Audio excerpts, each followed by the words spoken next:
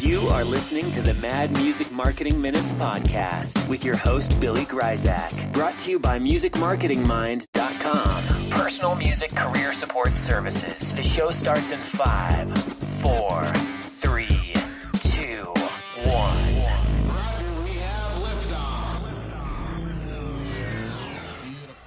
1. Okay, everybody, welcome once again to another adventure in music marketing. It's the Mad Music Marketing Minute Show with me, your music marketing mind, Billy Gryzak.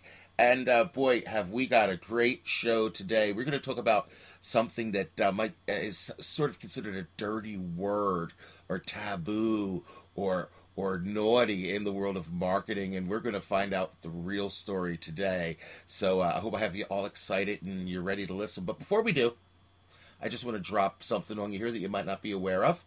For the last 25 days, I have been tweeting out the rules to how to really sell merch, how to sell merchandise like t-shirts, hats, and things like that on stage, off stage, and elsewhere. You can follow those every day. They're free at Music Market Mind. That's a Twitter. That's my Twitter handle, at Music Market Mind. And they'll be going out every day. So I had to start to show off a little commercial because I know a lot of people have been asking, where are these sales tips that you keep telling us about?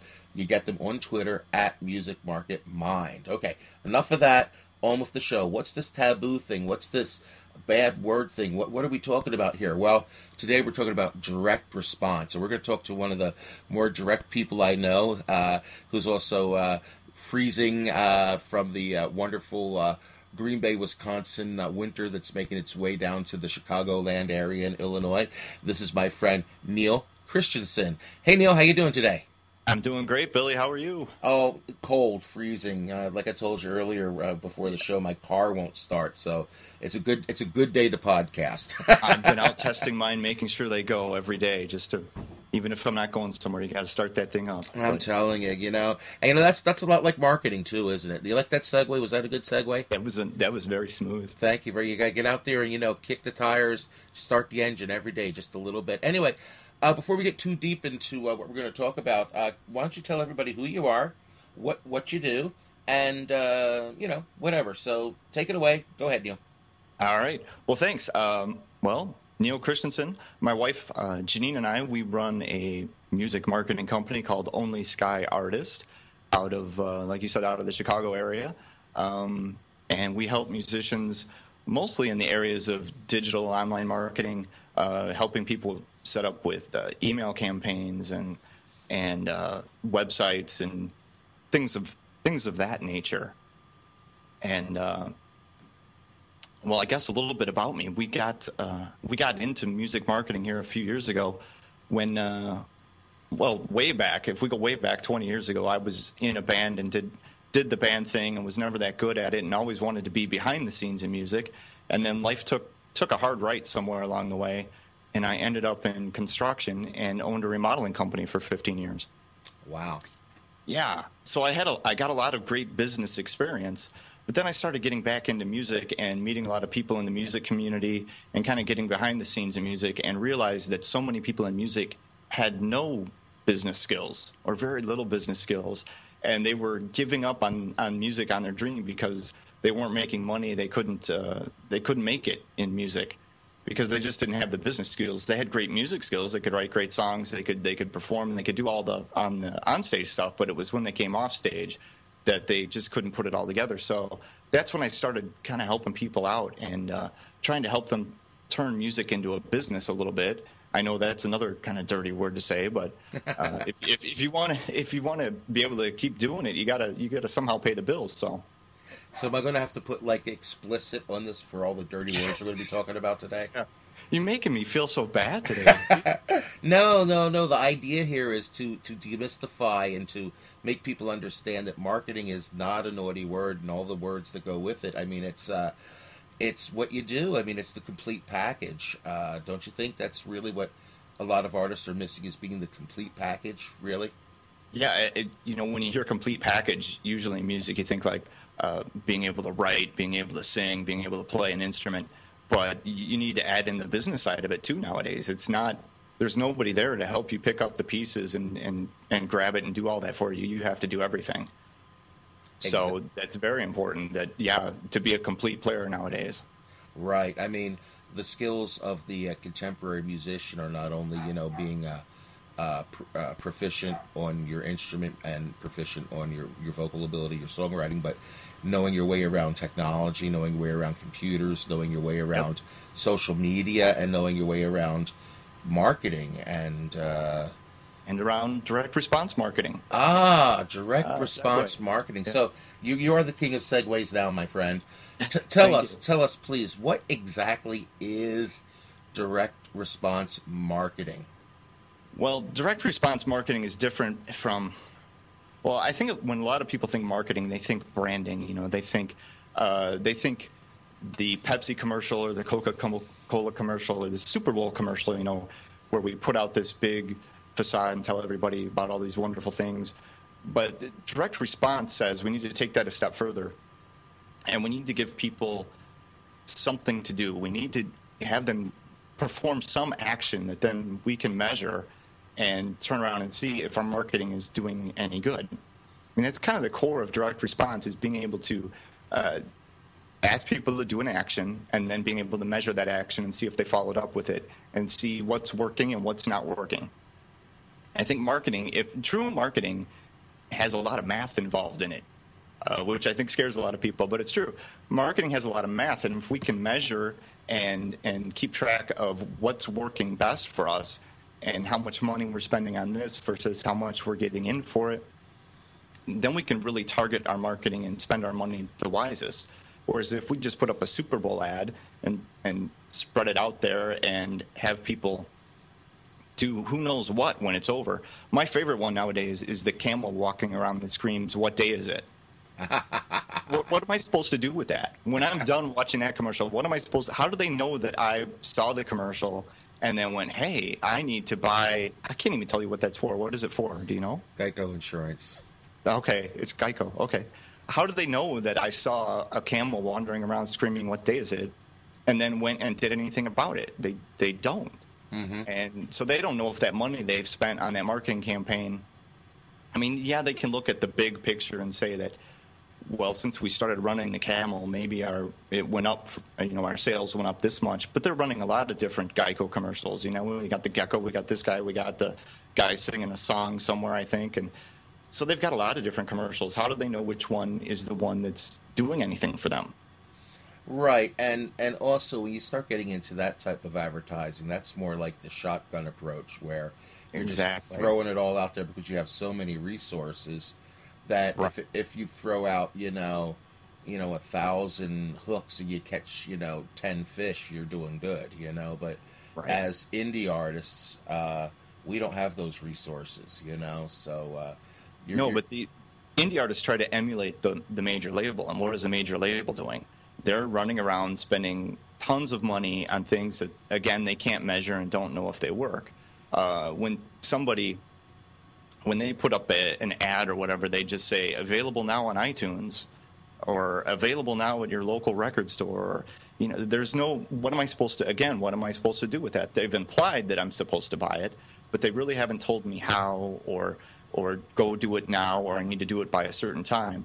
I mean, there's some basic rules to direct response marketing. And the first one two of them I'd really like to talk about today because I think they're very important. Yeah, let's do it. Yeah. First of all, anything you do marketing-wise should have a clear call to action. Okay, and explain call to action because, we have everybody, from teenagers all the way up through the super veterans listening to this show. And even the super veterans, like myself, sometimes we just need to get back to the basics, Yeah. So call to action just means that I'm going to tell you what I want you to do next. So you've seen my ad or you saw my post on Facebook or you got my email, whatever it was. What is the one thing I want you to do when you're done reading that or watching it or listening to my audio or whatever it is? What do I want you to do next? That's my call to action. So if it's I want you to go buy my new CD. That could be a call to action. I want you to sign up for my email list. That maybe is my call to action. Maybe you're a booking agent and I want you to sign me up to play at your venue. that's my call to action, is that I want you to pick up the phone and call me. So it's whatever that one specific thing is that I want you to do when you're done seeing my ad or my video or whatever it is. So what you're saying is you want the prospective customer, consumer, listener, fan to do what it is, like go somewhere, for instance, like maybe to their website and take action, correct? Right. Now, one of the mistakes I always see, and I don't know if this is something you want to address or not, but a lot of times, last week we had Ross from Electric Kiwi Yes. talking about website design, and one of the big sins I always see when I go to websites is I don't know what they want me to do when I go there, Definitely. And Definitely. so how does that work with this? Websites suffer from emails, websites. I see a lot of them that suffer from what I call pukeitis, which is where I just puke up everything about my band or everything about my music or whatever it is. I get an email and it says, here's the 15 shows we have coming up. Here's where you can buy our CD. Here's where you can buy our last CD. Here's where you can listen to our music. And it just goes on and on. And what do I do? What do I do? I take the least, the easiest path, which is nothing, because nobody's really told me what to do, made it easy for me. It's so much of marketing is about making it easy for somebody to buy from you. And when you go to a website that has so much going on, I can't dig through all that and figure out what you want me to do. I just shut down and I move on. Whereas if I go to a website that says, hey, enter your email address right here and I'm going to send you a free download, okay, I can wrap my brain around that. Or, hey, click this button and check out our video. Okay, that I can do. But when you give me 20 different things to do, I don't know which one is the most important. I don't know which one I should do, and you suffer from overwhelm and you shut down. You're kind of leading me into talking about the post that I put up on our Facebook Music Career Support Group. That's Music Marketing Mind in groups on Facebook. And I had posted up something to the how to sell merch. And I mentioned sales funnels and splash page, landing page, you know. And you practically jumped out of my computer. You got so excited. And I love that stuff. I know, and I got to tell you, I got a bunch of private messages that were like, what the heck are you talking about, Billy? And and I'm hoping that, because, I suffer from this too. I have a lot of product, a lot of different things on my music website. And on the webpage, you kind of want to have it there.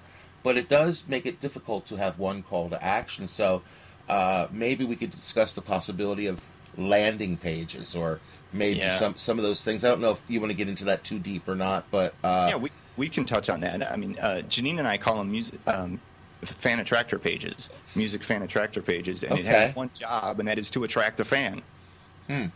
So when they land on that page, there's only one thing they can do there, and that is enter their email address and get a free download or just get on your list or whatever reason you want to entice them with to enter their email address. But the only action they can really take is to enter their email address. It's a very simple one-page website that doesn't have any links to anywhere. It's not associated with your regular domain name. So if your website is BillyGryzakMusic.com, well, maybe this is MrBilly.com, totally different domain name, so that people don't get distracted and don't go down the rabbit hole of all your videos. There's only one thing they can do, and that's enter their email address. And sometimes people argue with me, well, if they don't want to enter their email address, then they're not going to find out anything about me. Well, if they're not committed enough to enter their email address there after you've given them hopefully some compelling reason to do so, then they're probably not your fan. And right. I actually call that weeding. It's like, I would rather have 100 people that really are wrapped to everything that I put out, everything I say. They're just diehards than 10,000 people that don't even open my messages. Michael Jackson was one of the most popular performers on the planet, but did he have 9 billion fans? No, not even he could get every person on the planet to be his fan. So you, as an independent artist, you're not going to have, everybody is not your fan. I hear that a lot from artists. They tell me, oh, my music is for everybody. No, it's not. No, it's not. Everybody is going to like your music.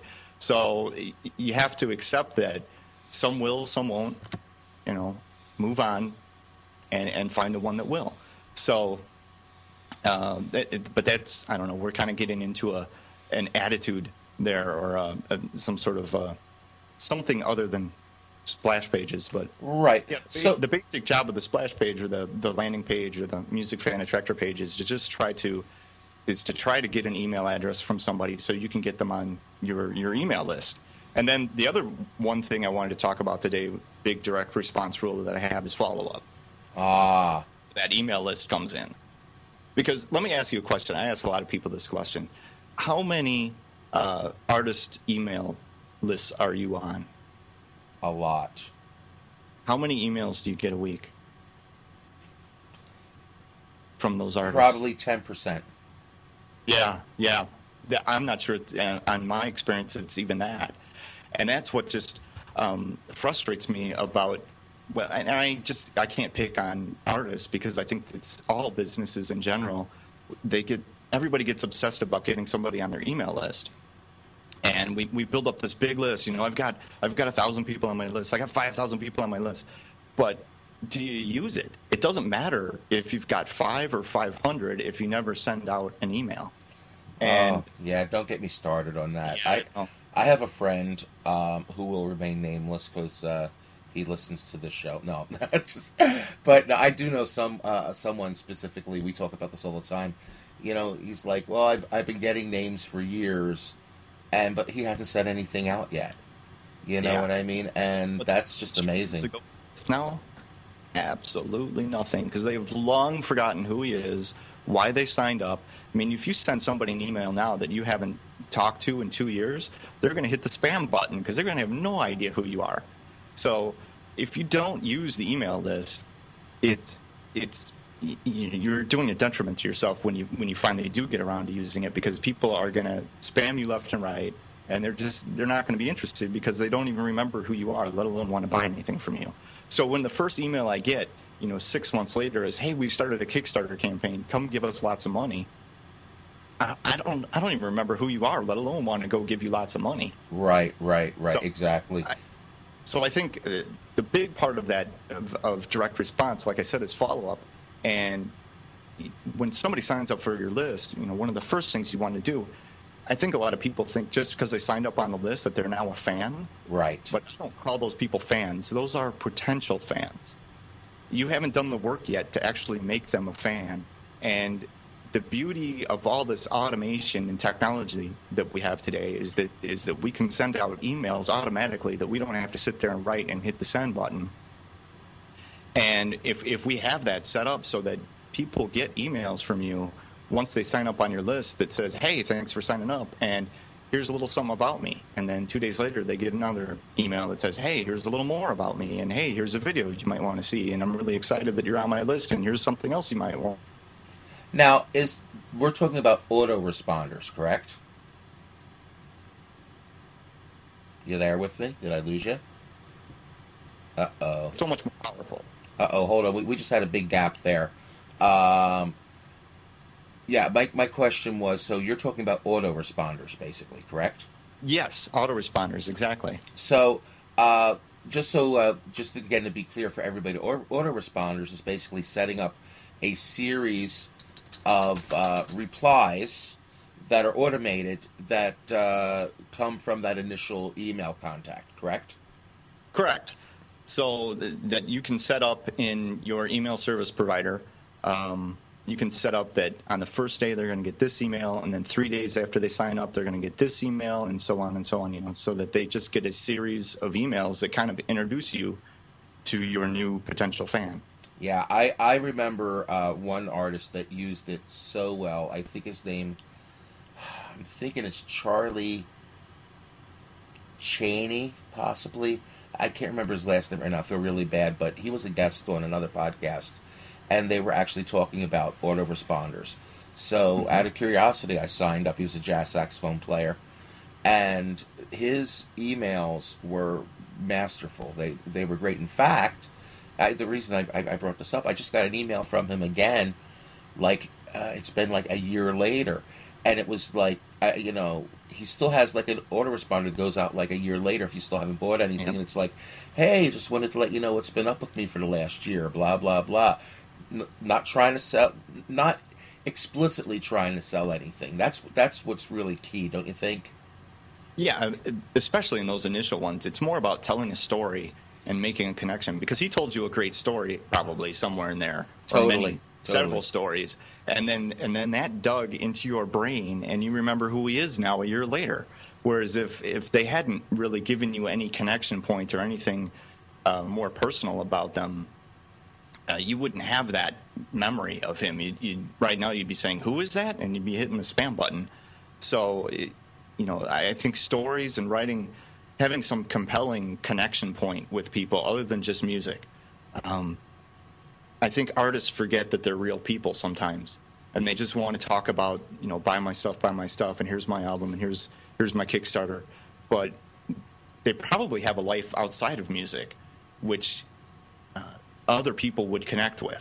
They have hobbies, they have family, they have whatever, and it's a lot of those stories that help them connect with people, as well as some of the cool behind-the-scenes music industry stories that a lot of fans want to live vicariously through. Those are cool too, but it's better. The more points you have to try to connect with somebody, the more chance you're going to connect with more people. Because somewhere out there is going to be your group of people that have those same hobbies, that like your music, that can relate to your family problem or whatever it is. I shouldn't say problem, but your family dynamic or whatever you would want to talk about. But that's the beauty of the autoresponder, is trying to start that relationship and make that connection. And you can do that automatically. You don't have to sit there and write each email to send out every week, so that way you can be consistent without spending a lot of time. You set it once, and I don't want to say forget it, but yeah, you kind of forget it. You set it up and let it run. So that's the beauty of the autoresponder, and most of the email service providers have that. So right, yeah. I use MailChimp. Are you familiar with that one? Yes. And I still just use the free version. And it works well for what I'm doing right now so far. Do they have autoresponders on the free version? Yes, they do. How long ago did you get MailChimp? Well, I've had it forever. Yeah, I think you're grandfathered in. I don't think they have that anymore on the free version.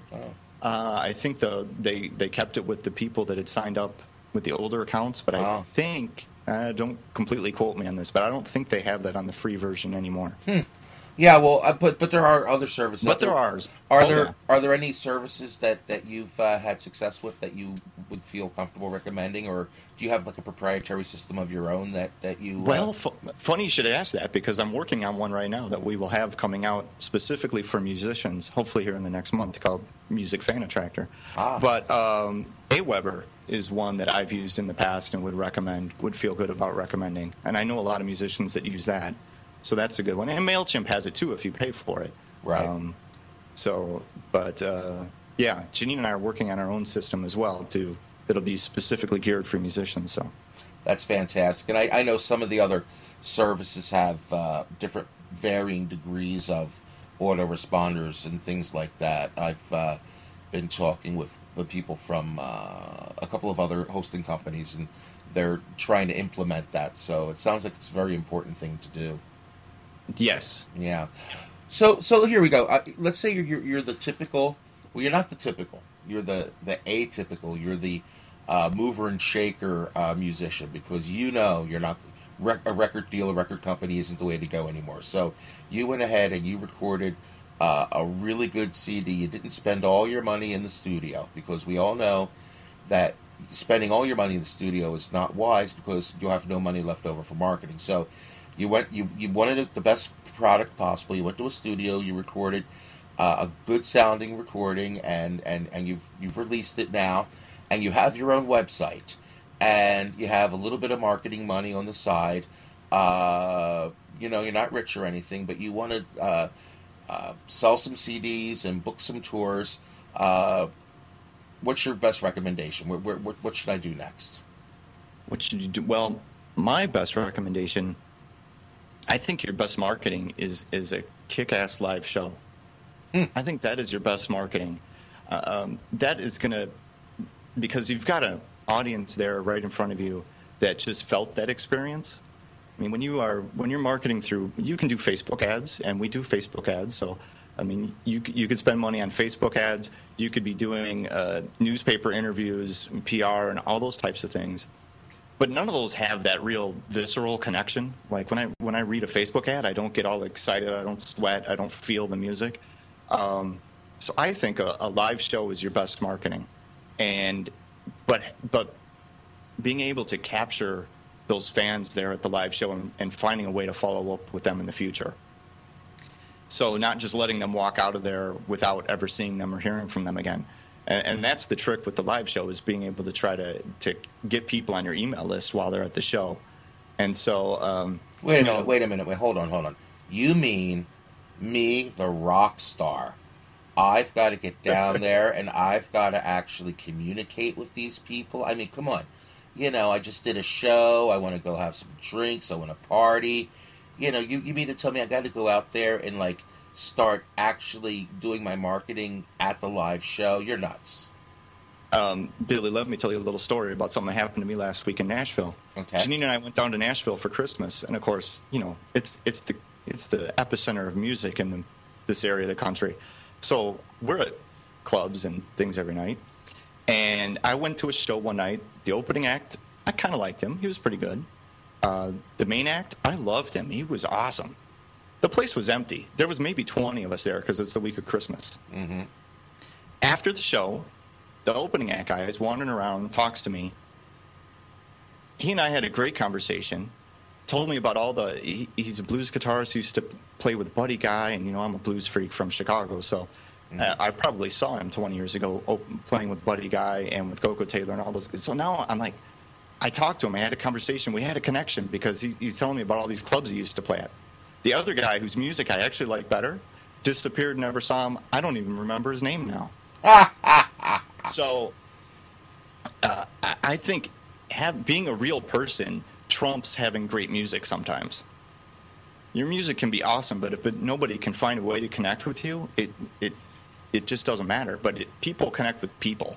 They don't always connect with the music. So getting down and getting dirty and shaking a hand and giving out a free download card or selling some CDs is your best marketing, because people will remember you that way. You are forever in their brain again. You've dug into their brain because you had a real conversation. Wow. I'll share a similar story with you. There's a record store here in town. Records. I mean, vinyl records. It's so cool.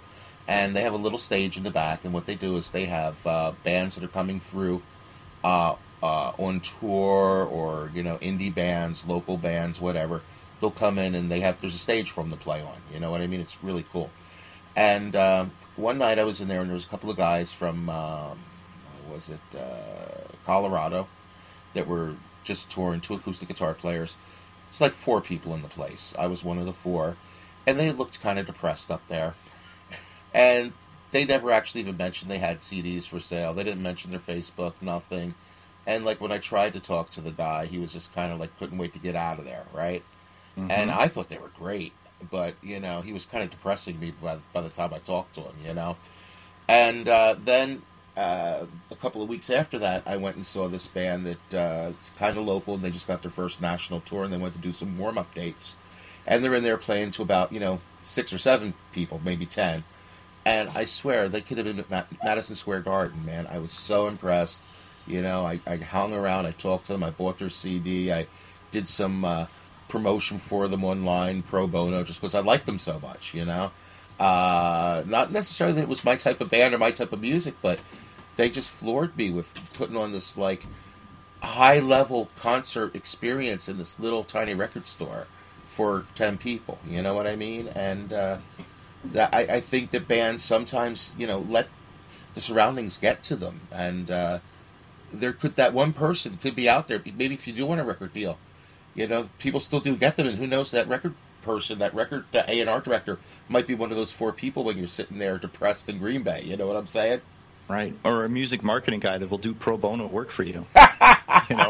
Who knows? Exactly.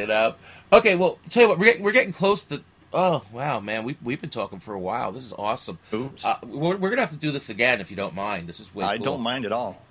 In fact, I'm gonna come down your way. You have a group in Chicago, correct? Yeah, we do a networking group in the western suburbs of Chicago here. Yeah, once a month. Why don't you tell me a little bit about that? Tell us a little bit about that, because we do have people down in the area. So tell us about that. Yeah, it's called It's called Plug, Chicago's Music Business Network. Please let me spit that out. Plug, Chicago Music Business Network. Wow. That's a tongue twister today for some reason, probably because my tongue is frozen. But, we do once-a-month meetings down here where we get guys together, and girls get together, and we usually have a topic or a speaker that we learn something educational about music business, music marketing. Last month we talked about licensing. We've talked about house concerts. We've talked about how to monetize. And then we have time to just chit-chat, network, have some snacks. So it's a great little way to get together and meet some people here in the local area because, like we just talked about, we connect with people. So get out of the living room, get off of Facebook, and come out and meet somebody in person. So if somebody wants to be involved in that, how would they do that? They could check out the website for that, which is theplugnetwork.com. That's theplugnetwork.com, and they could find us there. And our next meeting is January 21st, I believe. Excellent. And for those artists out there that are interested in finding out more about the things we discussed that we didn't go into a great deal of detail, like we talked about the landing page a little bit, splash page, autoresponders, and also what services you offer, because, a lot of people, myself included, you always need a little help, you know what I mean? You think you could do it all yourself, and that's great, but sometimes you need to take the time to do the things you're really good at, the things you really love to do, and get a little help with those other things. You know what I'm saying? Exactly. I don't do everything myself. Yeah, like for instance, there's certain things that I don't want to do. So yeah, and like for instance, one of the things I do is like I call people. Like people pay me to call them and keep them motivated. You know what I mean? And it's just like it's an accountability call, a wake up call. It's like, have you done that? Blah blah blah. And so and that's an important service, and your service is vital, to surviving in the new millennium. So if somebody wants to just chat with you about some of these things, would that be cool? Yeah, could I actually do a little direct response show and tell right now? Please do. How about this? This is how direct response and a clear call to action work. So what I'm going to do is I said that I have 6 rules of direct response, but we only got to 2 today, which were clear call to action and follow up. So if you'd like to get all 6 of them, I set up a special page just for your listeners today that they could go to, which is onlyskyartist.com/Billy. Wow. And they could go there and, of course, put in your email address, and I will email you all 6 of the direct response rules for music marketing. How about that? Direct response in action. Earlier this week, somebody in our group called me a genius, but I need to pass the baton on to you, and you can wear the genius crown today. Well, you gotta practice what you preach, right? And you do. If I got on here and told everybody how awesome direct response was, and I didn't have a clear call to action at the end of this podcast, that wouldn't look very good, I guess. So. Wow, I'm impressed, and everybody, listeners, please check out what Neil's doing, and if you are in the Chicago area, check out the networking group, and I think I'm going to be the speaker in February or March. I don't remember exactly. I think we're looking at March. We're okay. going to let the roads thaw out a little bit so you don't kill yourself getting down here. Because right now it's pretty bad to get down here. So yeah, I'm not going anywhere. We'll have to pick something up. And then I need to put in a plug for you in the Music Marketing Minds group on Facebook. Okay. Because if they're not in that group, they need to be. That is the best Facebook group there is ever. So you need to come over there and join us. And we talk about this stuff every day, all day, sometimes too much. It's never enough. Well, if some of us don't get any work done because of it. Well, listen, if you're into music marketing, yes, please join us on Facebook. It's Music Marketing Mind. It's a Facebook group. So just do a search. You'll find us. And I'll try to put some links also on the show notes. Anyway, Neil, this has been wonderful. We've gone a little bit over, about 5 minutes over, but I could go for another hour. But everybody go over there, check out the fan attractor page that you set up for us, and get the other 4 important rules. And what was that address one more time? It is onlyskyartist.com/Billy. Great. And of course, onlyskyartist.com is where they can find you. Do you have an email address? It's just Neil, Neil, at onlyskyartist.com. Boy, you're Mr. Branding. Good for you. Yeah. Excellent. Consistency. Consistency is key. All right, well, This is Billy Gryzak, your Music Marketing Mind. I have had a wonderful time, and it's time to say goodbye. Say goodbye, Neil. Goodbye. Thanks, Billy. Bye-bye.